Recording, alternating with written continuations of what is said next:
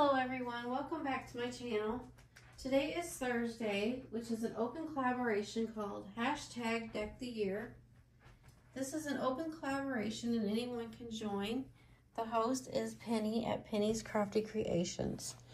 She has a wonderful channel and she is very creative and she's a beautiful crafter. So anyone can join this open collaboration. All you have to do is alter a playing card, a flash card, any type of card you like to alter. So I made 2 cards for this week because last week I skipped. First card I used was Temu stickers and a background that I just had in my stash. And then the second one is I used rub-on transfers from the Dollar Tree.